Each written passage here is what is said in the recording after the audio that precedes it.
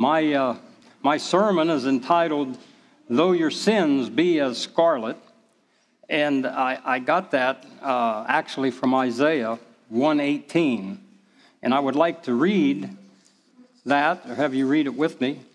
Isaiah 1:18, what it says there is, "Come now, and let us reason together, saith the Lord.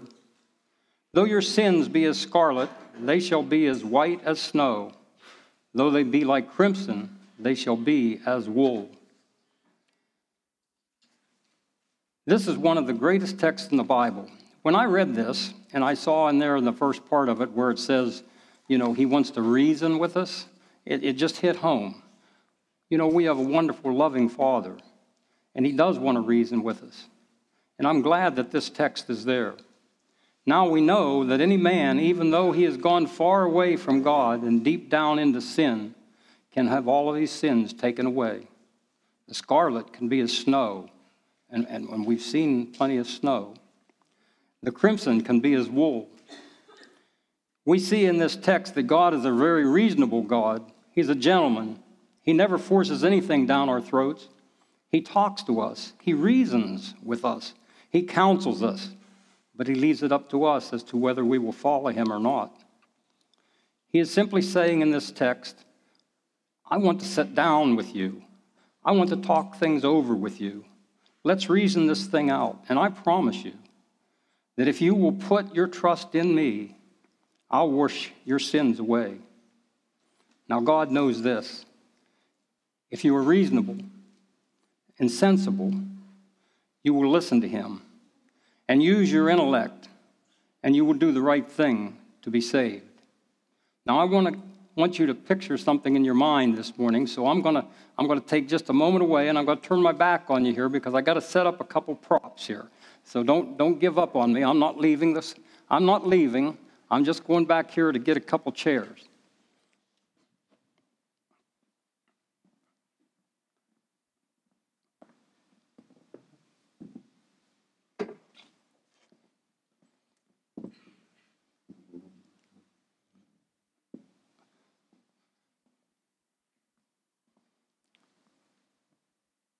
Now, I want you to draw this picture in your mind. God sits in one chair, and a lost sinner sits in another, and filled with compassion and love. What will God say to the sinner? Well, the first thing that God will say is that you must realize that you are a sinner. And now, today, we don't hear God's voice, but we can hear God's voice. We can read it in the Bible. It's there. His words are there. We can read them. We can know what He would say. And we need to look into Romans 3:23 to see what God is going to say to this sinner. In Romans 3:23, and it says there, "For all have sinned and fall short of the glory of God." Now, you notice the word all. He doesn't say that some have sinned or a few or even many, but all have sinned and fell short of the glory of God. And now, I'll have you turn with me to Isaiah in the Old Testament, Isaiah 53, verse 6. It's Isaiah 53, verse 6. And it says there, "We all, like sheep, have gone astray. Each of us has turned to his own way." And once again, you see that he uses the word all. Each of us, every one of us. And then we can also look in the book of Romans, back to Romans again, in Romans 3, verse 10. Romans 3, verse 10, and it says there, "As it is written, there is no one righteous, not even one." And then finally, we turn with me to Jeremiah, 17th chapter in the 9th verse. And it says there, "The heart is deceitful above all things and beyond cure. Who can understand it?" Now, God is not merely saying here that we have done some sinful things. He is also saying that we have a sinful nature. Some people may say, I'll cut off this sin, or I'll give up this bad habit maybe that I have. And you can do that, but you'd still be a sinner. God is not so much concerned with the fact that you have sinned, but that you are a sinner. An apple tree is not an apple tree because it bears apples. It bears apples because it's an apple tree. And you, us, we, are not a sinner because you sin. You sin because you are a sinner. You have a sinful nature. Now the good angels, they don't sin because they are angels, but you do sin because you are a sinner. Now, you can get rid of some sins, or maybe even many sins, and still be a sinner. There was a pastor who was preaching a revival in a little country church out in the community, and on the very first day of the meeting, a good woman said to the pastor, some of the young men in the community are playing cards and they're gambling. I want you to preach a sermon against gambling. Now, he thought about that for a little bit, and he knew that if he succeeded in getting his men to give up their gambling, that would not have solved the problem. So he didn't preach about gambling. He preached Christ, who could save from all sin. And when these young men came and heard the message, they were converted, gave up their gambling. Men are not changed by giving up just a few sins. They are changed by conversion to Christ. Then they have a power to overcome their sins. There was a young man that he attended church almost every Sunday, but he had a drinking problem. After he'd been on a drunken spree for about 3 days, he was at home sick in bed. And you might know, the pastor happened by to visit with him. And when he seen the preacher coming in, he says, oh my, he said, preacher, he said, you don't have to worry, I'm going to quit drinking. The doctor told me that if I continue to drink, I might go out like a light one of these days. Now, his resolution was good. And it was good that he wanted to quit drinking. But you see, the resolution didn't last long because it was born out of fear, not out of a new birth. What he needed to do was merely to give up something. He didn't need to just give up his drinking. He needed a new life. He needed to be born again. Now, we notice that God says that we have gone astray like sheep, not like dogs or horses or cows. They can never find their way home, or they can find their way home. But the sheep, they have a problem. It seems like when sheep get out there, they just get into their own little world and they forget what way it is to get home. So Jesus, the great shepherd, came down to earth. He came looking for his lost sheep, that he might save them and bring them home. God also says, we have turned to our own ways. Now, there are just two ways to turn. We can turn to our way, or we can turn to God's way. And if you have not turned to God's way, you are going down the wrong way. And that's the way of sin. And that way leads to hell. So God says you must realize, he's pleading with a sinner back there. He's trying to explain to him, you must realize that you are a sinner. And the sinners are lost. Why does God want you to feel that way? Because if you see yourself as a sinner, you'll feel the need for a Savior.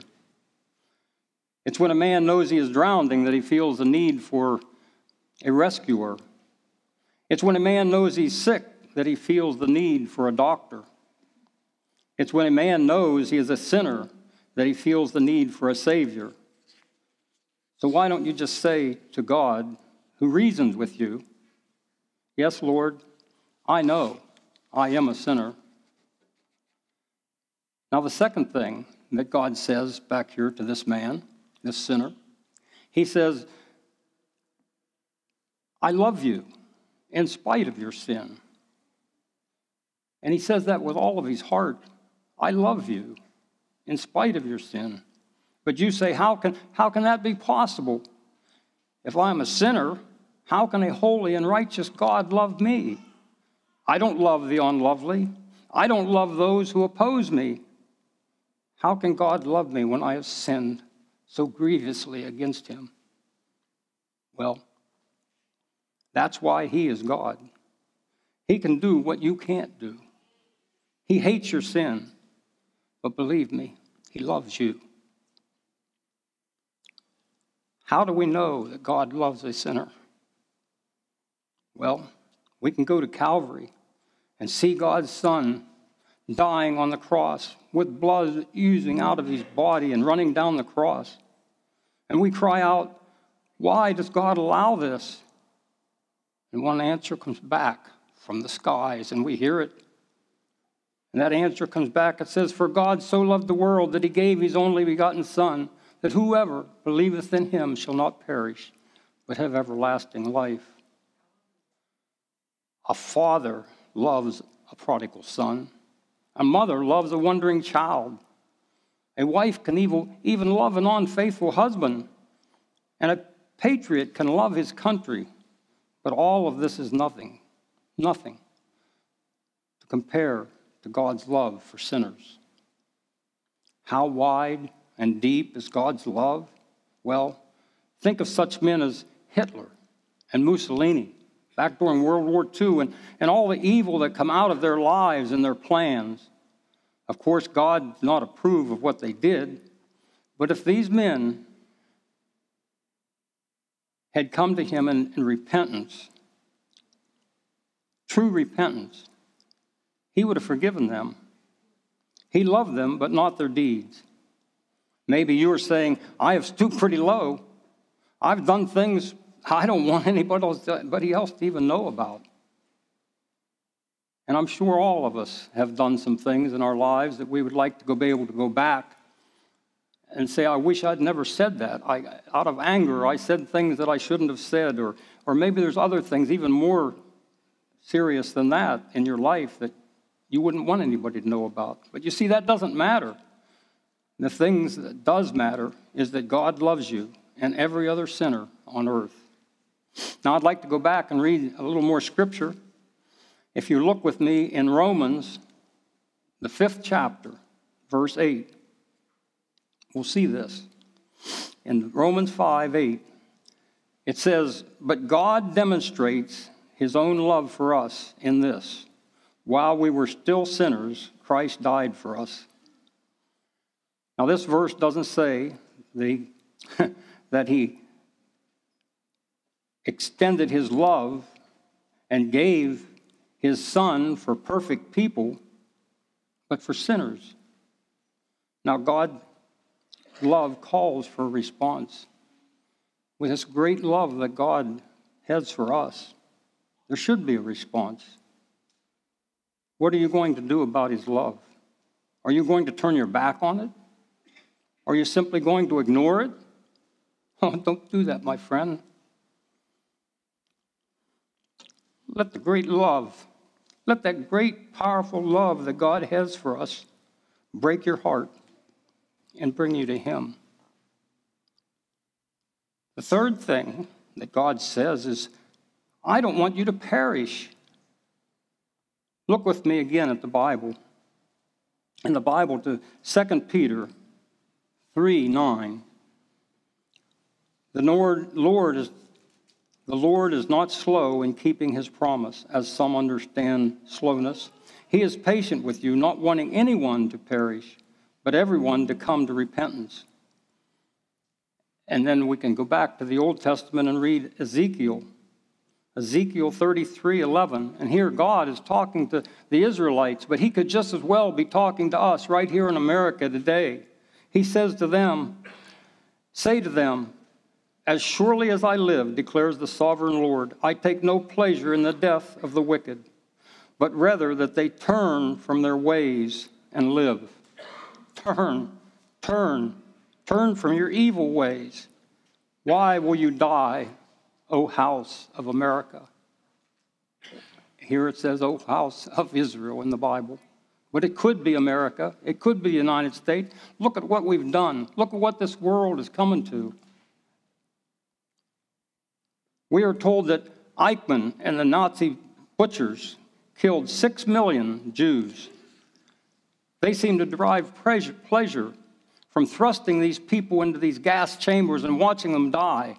They were men. Oh, they were men. They were evil men. God is not like that. He gets no pleasure from seeing anyone suffer.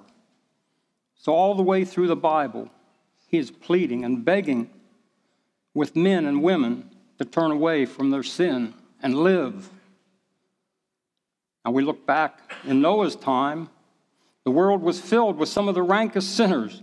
God did not want to see them die, so he sent Noah to preach repentance and salvation to them. And for 100 years, he worked on that ark and got it built. In the meantime, he was going around and talking to people and trying to convince them that they needed to turn from their wicked ways. He didn't want people to die. He didn't want people in Nineveh to die, so he sent Jonah to preach to them. And let me tell you, he doesn't want to see you die. So he sent his son to die for you and provide a way of escape for you.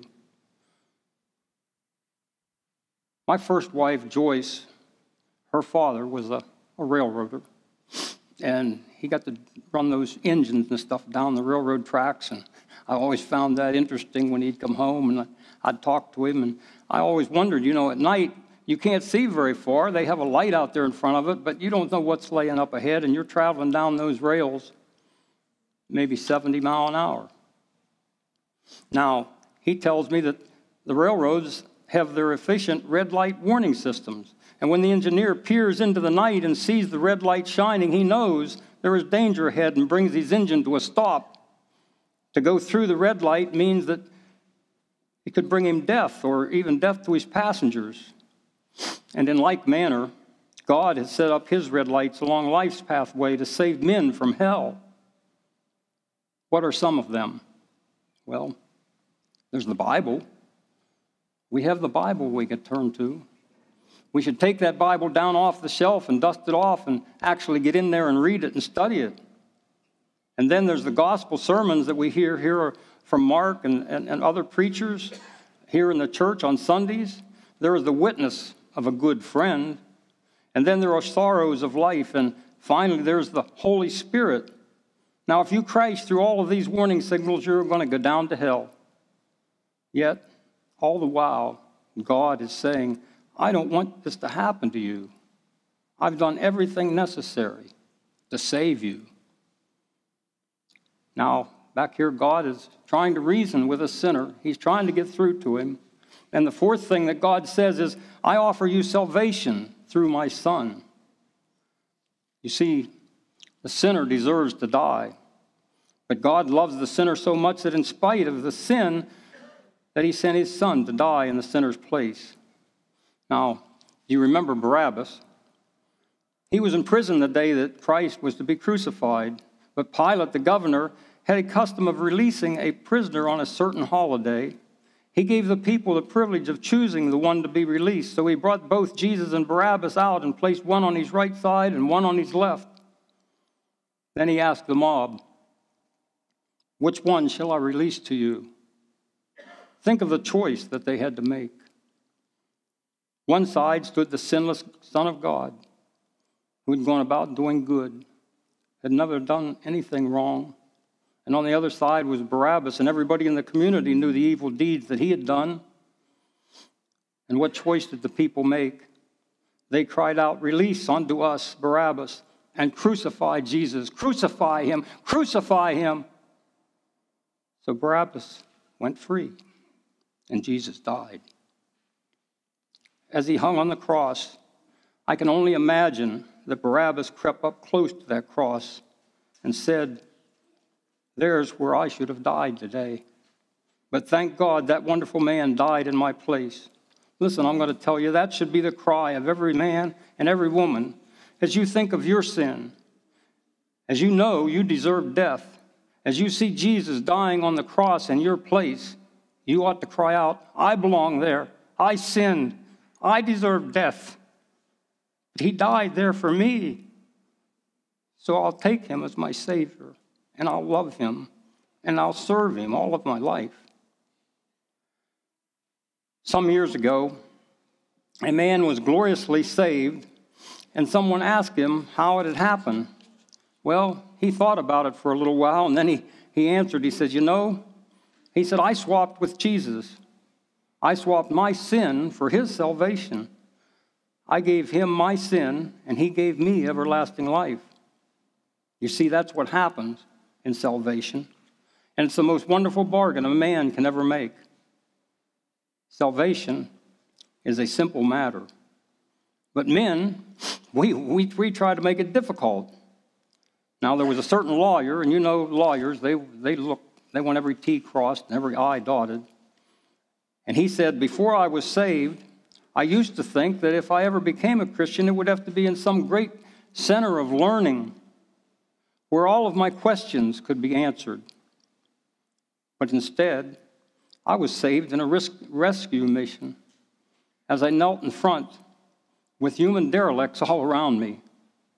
When I knelt, I had all of my questions. When I arose, they were gone.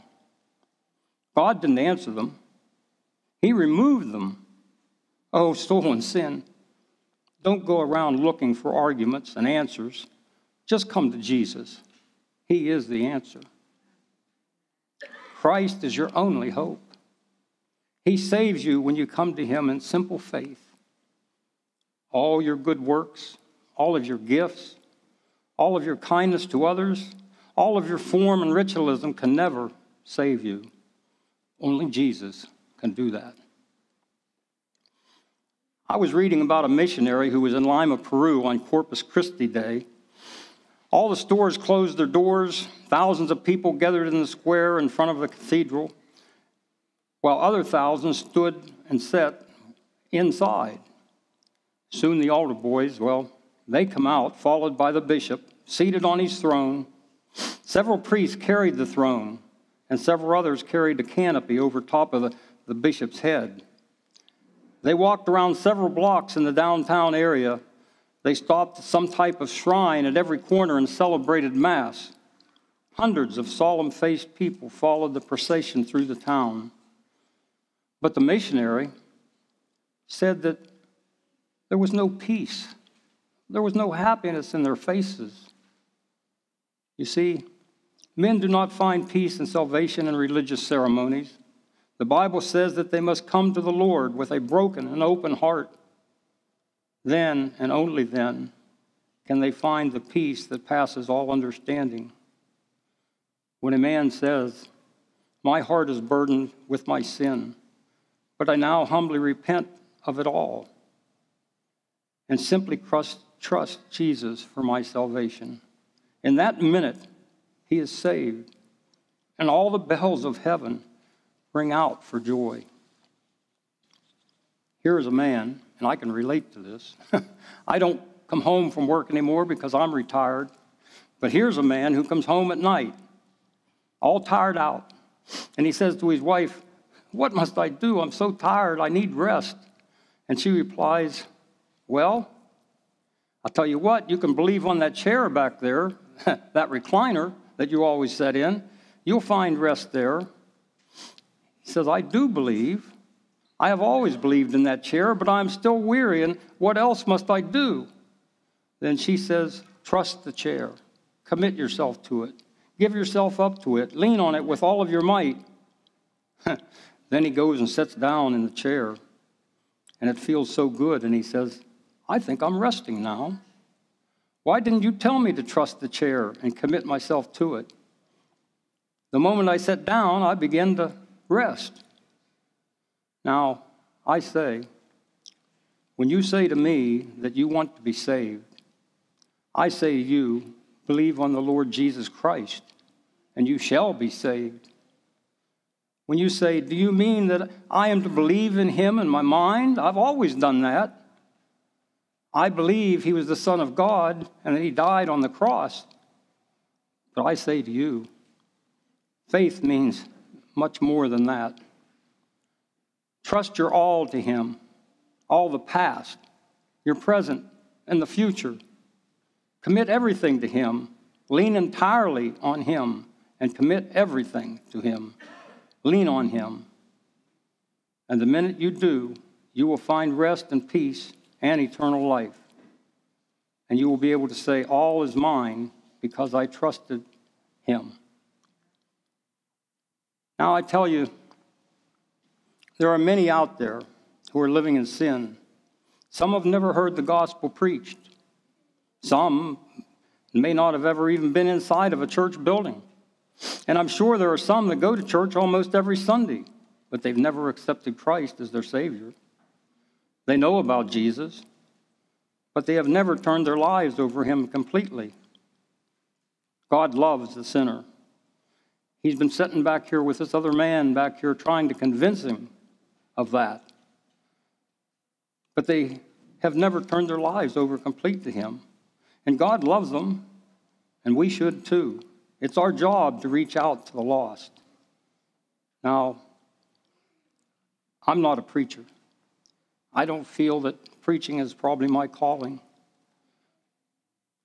But the Holy Spirit, when I started to know that I was going to preach this, the Holy Spirit put it onto my heart that there may be somebody out there that needs to be saved, that might be able to hear these words. Maybe they can be convinced of the love that God has for them, how Jesus wants them to come. He directed me to Isaiah when I read that, where that God reasons with us. The reason I put the chairs back here, so that you could see in your mind God pleading with his people. I don't want anyone to be lost.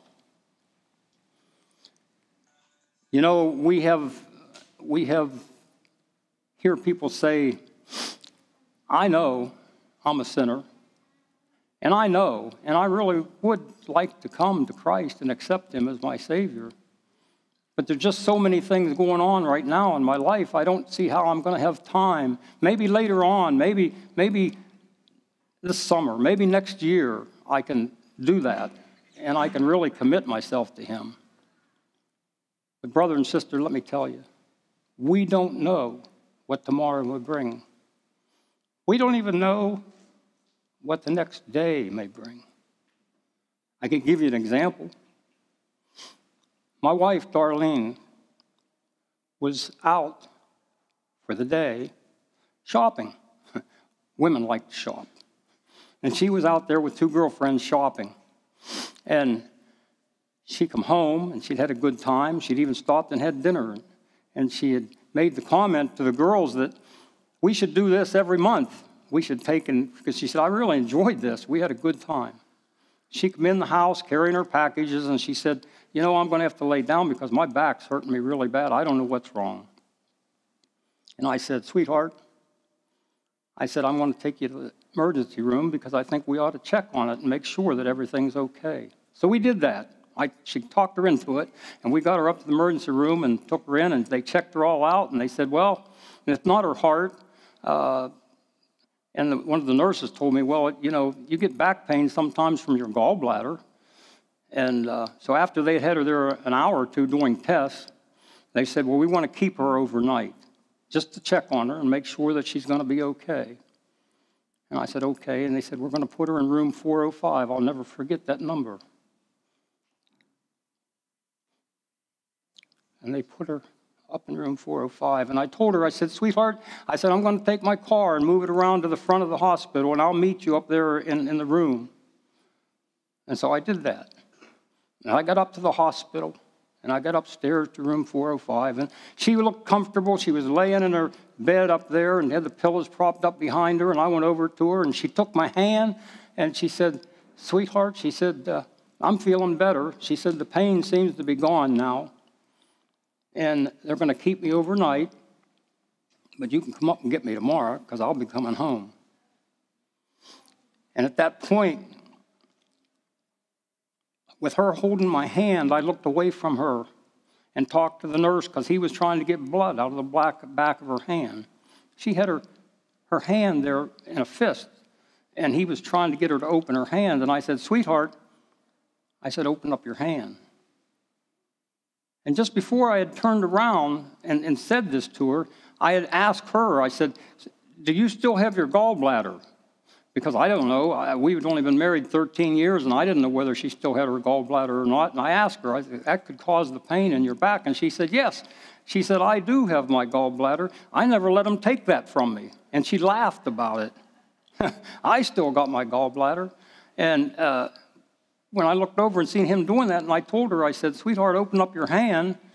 And I looked back to her because she didn't open up her hand, and I couldn't understand. And so I said, I repeated it. I said, sweetheart, open up your hand so he can get blood.